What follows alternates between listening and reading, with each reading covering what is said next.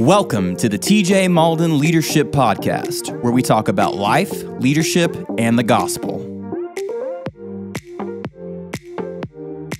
Hey, everybody. I'm so glad that you're hanging out with me today on the TJ Mauldin Leadership Podcast. Listen, it would mean a great deal to me just from the jump. If you would like, subscribe, share, just do the thing, all right?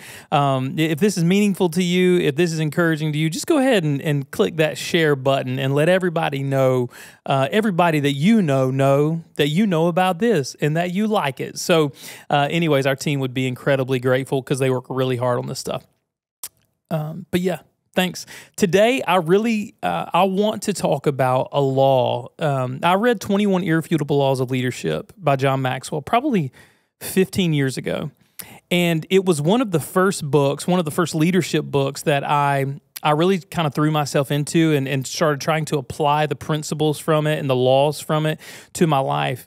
And obviously, there's 21 irrefutable laws of leadership. So there's a bunch of laws, a bunch of perspectives to be gleaned from the book. But there was one law for me that really kind of, if you were to sift them all together, it really kind of rose to the surface. And it's been a law that in my life, I've seen this flesh itself out over and over again. I've seen it be so true over and over again. And over the last couple weeks, I've been going through just personal things in my life, evaluating my leadership, evaluating my parenting, evaluating our organization here as a church, evaluating my friendships, my marriage. I mean, really everything has been on the whiteboard of my mind and my heart.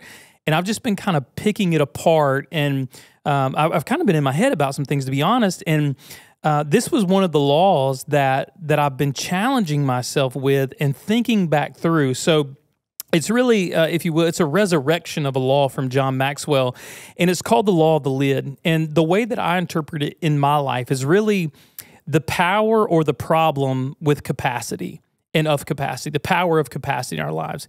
And John Maxwell says this. He says, leadership ability is the lid that determines a person's level of effectiveness. The lower an individual's ability to lead, the lower the lid on his potential, on their potential, his or her potential. So it's this idea that my capacity to lead, my capacity to organize, my capacity to delegate is going to positively or negatively affect the organization that I'm a part of.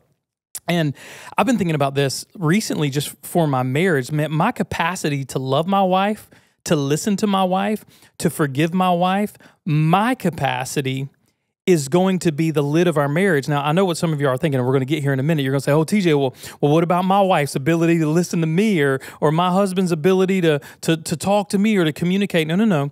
Like my lid, my capacity will be the lid for my life.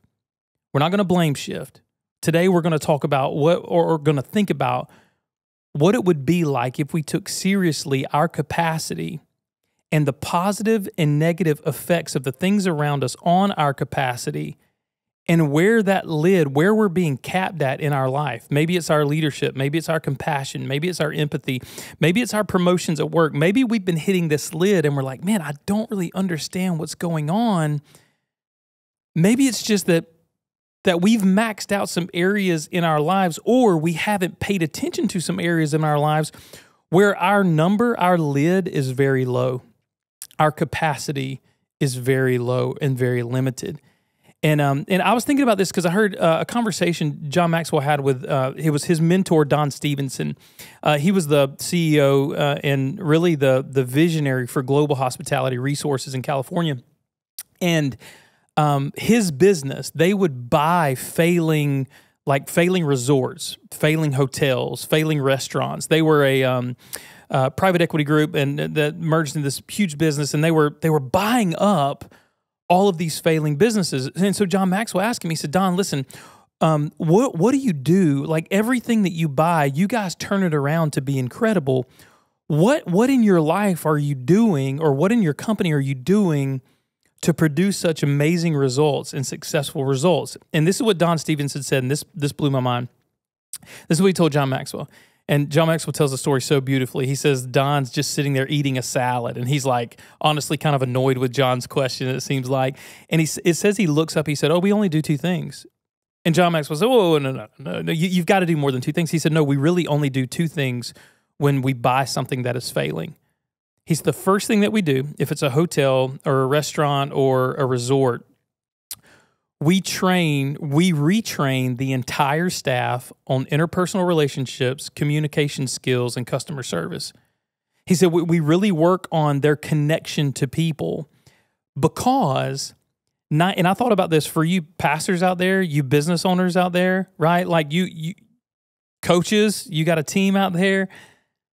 He said 90% of the people that are not repeat customers did not choose to not return because of the product they received, whether it was the meal or the resort experience at the beach, but it was because they received poor customer service. They weren't treated with attention and graciousness, right? So, and as a pastor, I was thinking about this. I was like, man, how many visitors walk through our doors? And if you're a pastor listening to this, or a small business owner even, how many people walk through our doors and the product that we deliver, right, the thing that we give, and for me as a believer, as a Christian, as a pastor, like I give the greatest thing to the world, or I have the opportunity to every week. I get to open the word of life that I believe it gives us everything that we need for life and encouragement and spirituality and godliness and holiness and all of these things. I get to preach the gospel every week. But I know there are people that walk in our building and they leave and they never come back. And I wonder sometimes if it's because the lid of our hospitality, the lid of our kindness, the lid of our graciousness as a church and even as a team, and even myself maybe as a pastor, maybe that lid is low. And so people aren't offended by the product. They're offended or they're put off by the conduit of that product. And so that's what he said. He said the first thing that we do is we try to get people's hearts right, basically. We try to get their relational skills beefed up. We try to raise that lid of connectedness, right? Because leadership is really just loving the people around you and caring about people and wanting the best for people, right? And then he said this, and this is the one that shook me, and I really told you that whole long story so I could just get to the second point. But the second thing I really, really love, but at the same time it kind of shook me. Don Stevenson said, the first thing we do is we invest all of that into customer service and interpersonal relationships and giving them social skills. He said the second thing we do is we immediately fire the CEO. So whatever company that we buy, if it is underperforming and not successful, we fire the CEO. And John Maxwell, he's like, whoa, no, like this is uncomfortable. I don't like this one. Like you got to do something else other than this. Like why not coach the guy up? Why not, and the way he says is light a fire in his office, sing Kumbaya together. I don't know, draw out of that guy those leadership skills. And this is what he says. Don Stevenson said, if he's been a leader that long and he's in the position of CEO and the company is failing, everything rises and falls on leadership. And he did not take advantage of his position as a leader to grow a company, to invest in his people, and to bring something of quality to the world. He's got to go. And you say, TJ, why do you share that with us? Because this is what I'm thinking of. What areas of my life do I need to be fired and rehired in? All right, this is a thought, right? Like what areas of my life, like I can't be fired from being a dad, right? Like I can't be fired from being my wife's husband. I guess I could be fired as the pastor here at First Baptist, but like I can't be fired. There's some roles that are non-negotiables that I can never be fired from. But if I was evaluating myself on this standard, right, that there's some areas that are underperforming, there's some areas that are weak, where do I need to fire myself and then rehire, cultivate, work on the version of me that I know I can be in Christ and I know I can be for my family, I know I can be for my organization, and then hire that guy, right? Like in my job, in my life, in my relationships, like what's some areas where if someone walked into my life today and began to evaluate with that kind of scrutiny, I would be fired? I think that's something we should ask ourselves.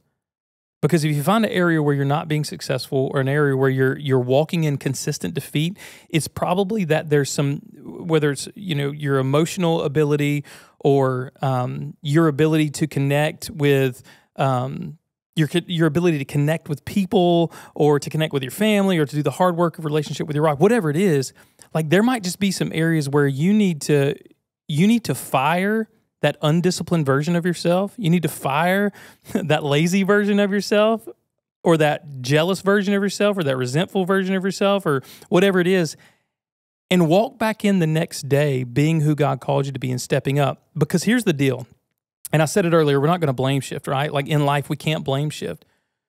So the second idea that I began to grapple with from the law of the lid, I started looking at my capacity. Like, okay, there are some areas that I could really tighten up in my life that I wish were better. Well, I'm the only one responsible for my capacity. Like, my team is not responsible for my level of leadership and my capacity.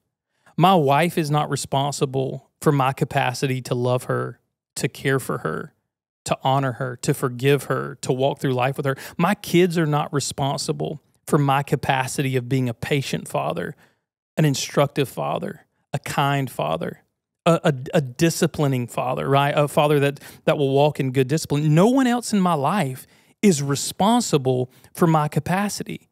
You are not. You are the only one responsible for your capacity. And man, I see people do this all the time, and I've done this myself. And that's why that's why I'm growing more passionate about this law from John Maxwell, the law of the lid, or what I'm calling the power of capacity, because I'm recognizing in my own life, like, it's easy to blame. Like, you guys have heard my story if you've been listening for any length of time, but like, I'm from a broken home. I've experienced multiple step parents on both sides, multiple families, multiple step siblings have come into my life and out of my life. So it would be very easy for me, right? Like, intellectually, I can work this out. It would be very easy for me to say, well, I don't have a great attachment style, or I'm reactive, or I grapple with rejection because of my dad, or because of my mom, or because of X, Y, and Z. Like, it would be very easy to shift the blame. And here's what's so sad. There are so many people out there that would pat me on the back and be like, oh man, I'm so sorry for you. No. Like, don't give into that temptation. I am responsible for who I am today. Like, do those things inform who we have been and some of the things we have experienced? Absolutely. But I am the only one responsible for my capacity today.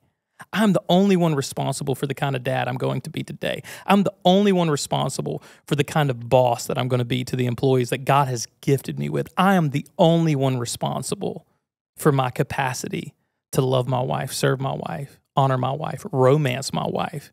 You know what I'm saying? Like, I'm the only one responsible. And so,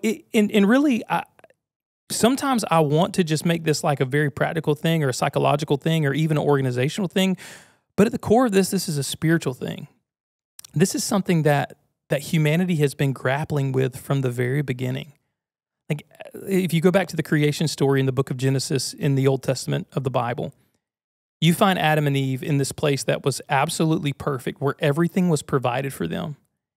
And God's like, hey, you can have anything. You guys are like naked and unashamed, and like life is good, right? Like, and you're a husband and wife, you're doing your thing, whatever. And you can just have the garden, man. You subdue, like you were over the fish and the birds. Adam, you can even name everything. You know what I'm saying? How cool. And then there's this idea that they can have something other than God, or they need something other than God. So the enemy tempts them and says, did God really say that you can't eat from this tree? And so Scripture says that Eve eats from the tree and Adam eats from the tree. And it was Adam's lack of responsibility. And this is what has always kind of confounded me about the story. Not the fact that they ate the fruit. I'm pretty sure I would have too, knowing my sinful heart. Like, I would have probably fallen sooner than them, right? Like, when I think about it, I'm like, man, yeah. Like, it makes sense.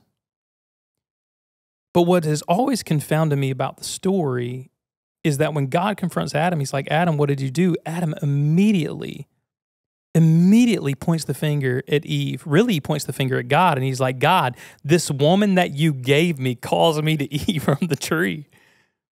And so instantly it was built into sinful human DNA to not take 100% responsibility for where you are in life, but to blame shift to other people and even shift the blame back to God. And I don't think I can appropriately communicate the casualties and the cataclysmic impact that often wreaks havoc in our lives because of our inability to step up and lead and take 100% responsibility for where we are. I think about the story often with Adam and Eve. Obviously, they were friends. I mean, they were lovers. They were husband and wife. They were, right? Like, they were the only two humans on the world, so they had to have a good relationship. They had to be close, right? They kicked it with God in the garden in the middle of the day. And I think, man, how different would the story read? Why didn't Adam just say, hey, you know what? Like, man, we got to take responsibility for who we are, Eve. Like, God created us to be better than this. Like, let's say no one more day and let's move on. But instead, he didn't lead. He was passive. And then he started making excuses. And I think about even moving on further in the Old Testament. I told you this was spiritual. You can look back through the people of God and see how this has had monumental implications on the lives of people for generations. And there's a story in the Old Testament. There's this moment where Moses is on the mountaintop communing with God, and all the children of Israel who were brought out of slavery are all kind of hanging out, and they get frustrated, they get impatient, and they're in this moment where they're like, we want to worship something. And so Aaron, who's kind of like Moses' right-hand man, Aaron's like, well, yeah, bring me all the gold from the earrings from you and your wives and your kids' ears, and I'll melt them together, and I'll build us a god, and we'll just worship this thing. In a moment where, like, Moses' right-hand man could have stepped up, he could have taken responsibility for where they were as a people, he could have, in an instant, he could have said, listen, like, we are not going to do this. We are going to be who God called us to be. We are freed people. And we're not going to worship something that we created with our own hands. We're going to worship the one true God. He could have taken accountability and responsibility for where he is. He could have stepped up and he could have redirected their hearts. But instead, right? Instead, he chooses to be passive, to not take responsibility or accountability, and to falter. And I think, man, and I'm not throwing these guys under the bus. I think I'm pointing out these stories because as I thought about this podcast over the last couple of days, and even late last night, I was just kind of sitting with this stuff. I was like, man, I see a reflection of myself and so many people that I get to lead and that I have been led by before. I see these temptations creep into our leadership in multiple areas of our lives. And so it really hit me, especially with a story with Aaron, right? Like, the people are running to him just for direction. If you look at it, they're just frustrated with Moses being gone so long. He's on the mountaintop hanging out with God. They're in the valley. And he comes up with this idea. Like, he fashions this thing. And so the leader, listen, all of the people, all of their health, all of their future was wrapped up in the capacity of their leader. And so the third idea that I started grappling with as I looked over the law of the lid and you know, the power of capacity and even thinking about this story represented in my own life, I think, man, my organization, my team, my family will only be as healthy as I am. They will only be, if I am charged with leading them, they will only be as healthy as I am. So what that means is, man, if I want to be a good leader and if I want to lead people to a healthy place, if I want to lead people to freedom, like if I want to be that dad that empowers his children with security and discipline and praise, if I want to be that husband that romances his wife and cultivates a healthy relationship, if I want to be that boss that empowers my team to outlead me, I can't blame shift anymore. If you want to be that kind of leader, that kind of husband, that kind of wife, that kind of friend, that kind of coach, you cannot blame shift anymore. You have to snag a mirror and put it right in front of you and say, I have to take 100% responsibility for who I am, where I am, and where I'm going to go. If you can do that and stop shifting the blame, you will begin to increase your capacity. I said it, your team, your organization, your family will only be as healthy as you are. And at the weakest link, it'll break. Man, if you are smart and you're kind, you're compassionate, but you have this occasional temper tantrum, right? Like if you struggle with anger, like if anger's this root of like dissension in your mind and your heart, or you struggle with jealousy, or you struggle with lust, or whatever it is, across the spectrum, that will be the area where your character will be the weakest, where the enemy, life even, will try to break your leadership and destroy your organization, your team, and your family. And so we're only as healthy as the things that are the weakest in us that we are willing to work on and grow through the power of the gospel and the glory of God, and even in our own self-discipline as we lead ourselves. So what we have to do, here's the thing, we have to identify the weak links in our lives. Things will continue to break at the weakest link or they will stop growing and advancing at the lid. Things will always break down at the weakest link, or they'll stop growing or advancing at the lid. Sometimes we call these things triggers, right? And especially in psychology and counseling, we call them triggers. But things in our lives that hinder or handicap or hiccup our leadership.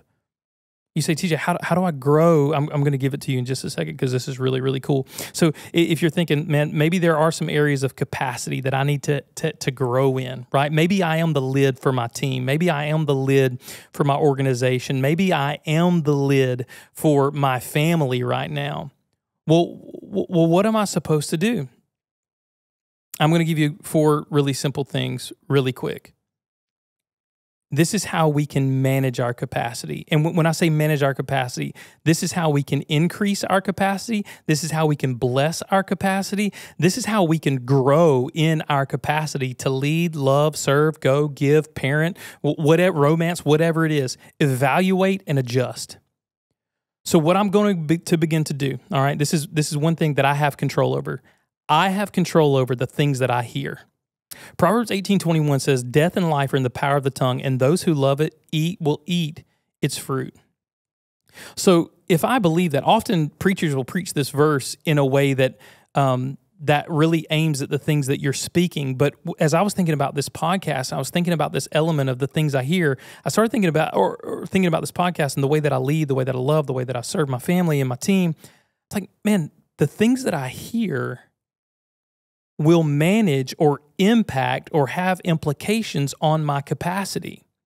If I'm hearing negative things, if I'm always being an ear to other people's offenses, if I'm being an ear to gossip, if I'm being an ear to jealousy and an ear to resentment, like even if I'm just being an ear to the noise of the world and political or racial tension, if I'm just being an ear to people's preferences and only allowing negative things to come in my ear, this is what it's going to do. It's going to shrink my capacity to be a good leader. Because eventually, hear me say this, if we only take in negative content, if we only take in negative, jealous, resentful, whatever it is, regardless if you're Democrat or Republican, whichever side you listen to, if you only take in disdain for another people group or another political affiliation or another religious affiliation, whatever it is, I'll say it this way. I heard this great thing not long ago from a young lady. She said, this is what I realized. She said, I was happy in my marriage and I loved my husband. She said, but I started hanging out with some of my single girlfriends and even some of my married, unhappy friends. And as I listened to them talk, I began to analyze my marriage and become dissatisfied in ways that I know I would not have been frustrated had I not begun to pick apart and borrow those frustrations from other people's conversations. So hear me say this today. Be careful when it comes to the things that you allow into your ears, because the things that go in your ears will take root in your heart, all right? Death and life are in the power of the tongue, especially those that we allow to speak into our lives. So the things that I hear are going to increase or decrease my capacity, right? They're going to increase or decrease my influence in my leadership. So I want to listen to things that are edifying. I want to listen to things that are life and not death. I want to listen to things that are correcting in my life, right? I want to listen to things that are encouraging. I want to listen to things that are true. I want to listen to the good. And not listen to things that I just don't like, because some of the things that are good, I won't like them. I won't like correction. I won't like stern encouragement in areas where I need to clean up my life, or I need to shape up my leadership, or I need to do better as a husband or a dad, or whatever it is, or as a business leader. But those negative things, those divisive those little toxic words and phrases that get trapped in your ears and work their way to your heart. Man, we got to get rid of those things, or it will limit our capacity to lead well. The second thing is this: the things that I read, the things that I intentionally open up and begin to read. Like, am I reading I mean, we don't read newspapers anymore, you know what I'm saying? But like what am I dead brain scrolling on TikTok, right? Like, what am I reading? What are the little text across the screen that I'm reading? What algorithm has grabbed a hold of my heart because my thumb has taken my brain's algorithm there and it's married now, and I'm reading this content over and over and over online? Are the things that you're reading, here's a question I'm asking you, because I'm asking myself this, the things not just that I'm listening to, but the things that I'm looking at with my eyes and reading, are those things programming my heart to life, or are they reducing my capacity to be a good leader? They're going to do one or the other. So the things that I hear, the things that I read, and then the things that I say. Like, am I speaking life or am I speaking death? Am I living out that Proverbs 18:21 idea that death and life are in the power of the tongue? Do I take serious the things that I'm saying out of my mouth? Do I talk to my team in a way that honors them and makes them feel safe? Do I talk to my children in a way to where they feel accepted in my presence and they feel like I'm an approachable dad? Do I say things to my wife that builds up her confidence and allows her to safely trust me?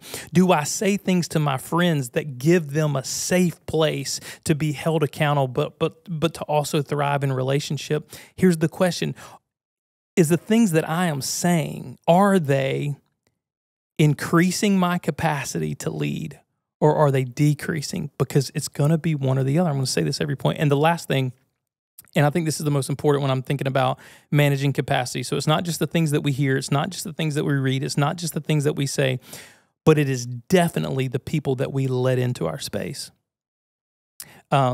I heard this great statistic, and John Maxwell actually has in the 21 Irrefutable Laws of Leadership, there's a whole law on the power of the inner circle.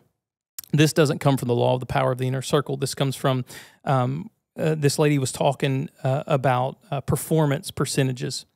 And this is what she said. She said, if you take someone with good work ethic and you sit them next to an overachiever that's smarter than them and works harder than them, person A will increase their output and their capacity by 15% if you put them by someone who is an overachiever and more intelligent with them. So they will begin to think up, perform up, lead up to the person that is closest to them. And this is what she said. She shared another statistic that blew my mind. She said, however, if you take that same person who has the ability to increase their leadership capacity, their intelligence, right, their work ethic by 15%, if you take that same person and you put them with an underperformer, you will get a 30% decrease in output. You will get a 30% decrease in attention to detail. You will get a 30% decrease on average when it comes to leadership. And I was thinking about this. I was like, man, yeah, like that is so true. We see that play out all the time. And one way I love college football, right? And you see this happen all the time, and we don't even realize it in college football. You may not be a football fan, so just bear with me for a minute. But you'll see like the University of Georgia play like Jackson State or the University of Alabama or like UAB or somebody like that, right? Like a nobody scrub team from nowhere. And you will see them play like the most ridiculous first half ever. Like they might be tied with this no-name team that is not nearly as talented. You'll see them play almost like they're playing 30% below their ability and capabilities. And then they go to halftime, right? And there's this window where it's just them and their coach who knows more than them, right? Their coach that can coach them up, remind them of who they are, and they're sitting around all the winners and the leaders. They come out and they destroy that lesser team the second half.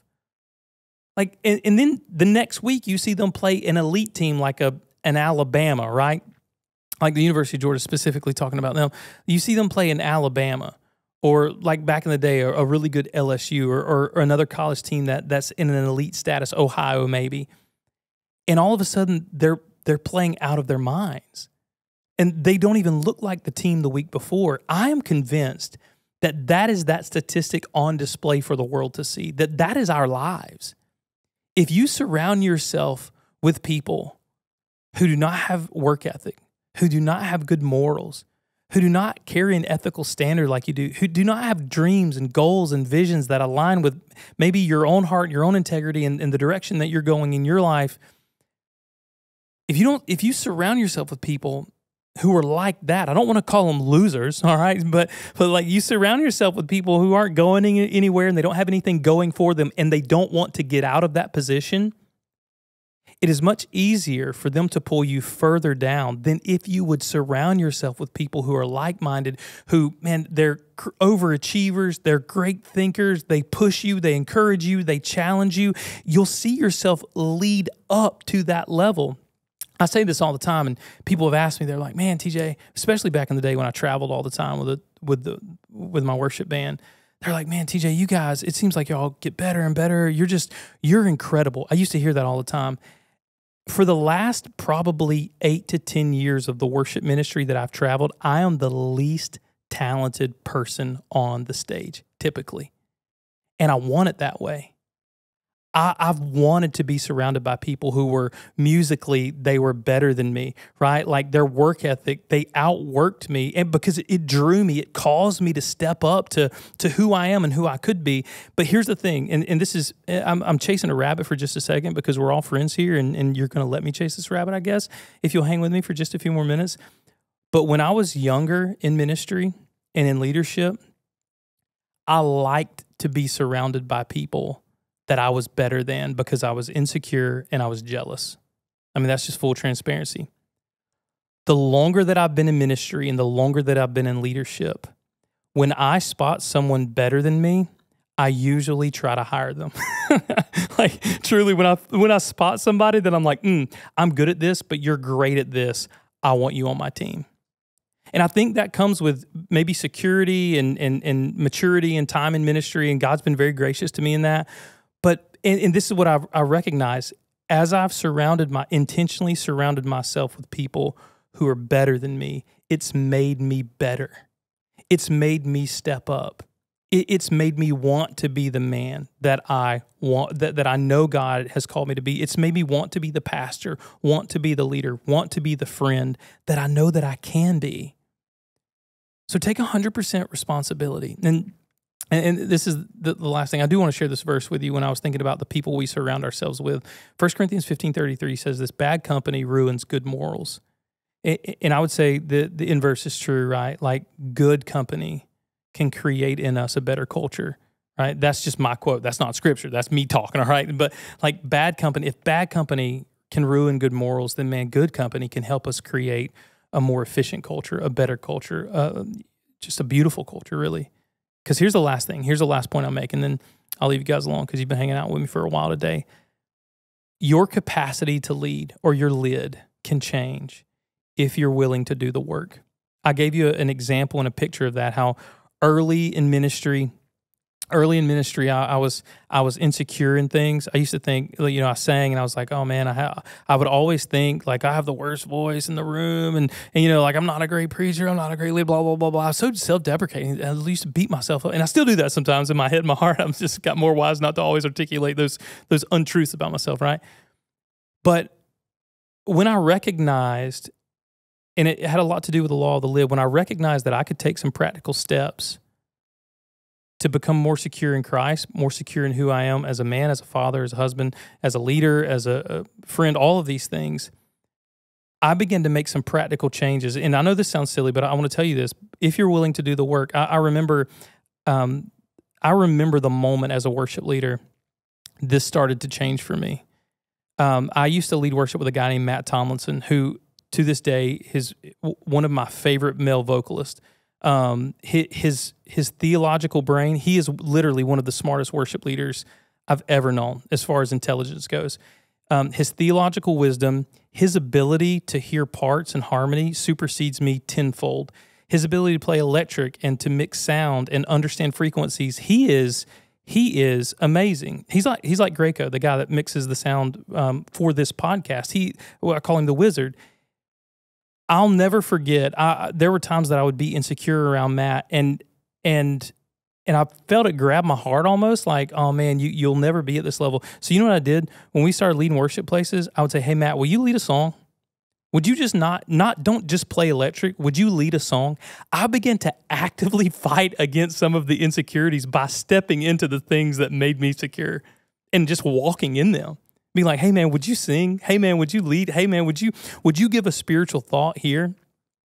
Because if we don't do that, we will never change.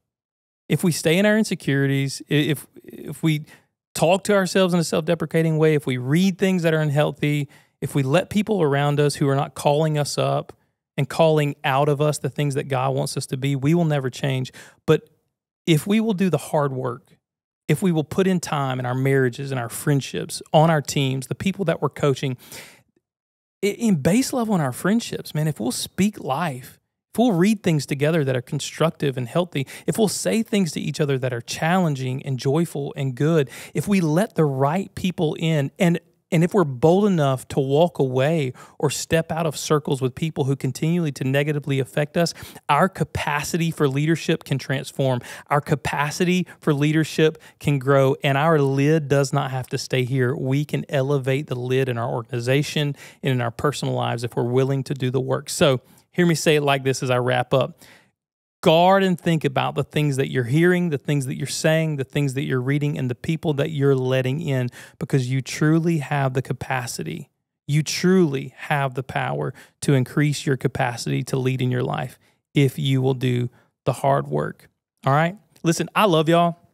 I'm so glad that you'll listen, right? I'm glad that I get to write these things down and think about this stuff and pray about this stuff. And I'm glad there's a group of people, there's an audience that you know, every other week you click on this link and you hang out with us. And our team is so grateful. And again, if this is beneficial to you, like it, share it, subscribe.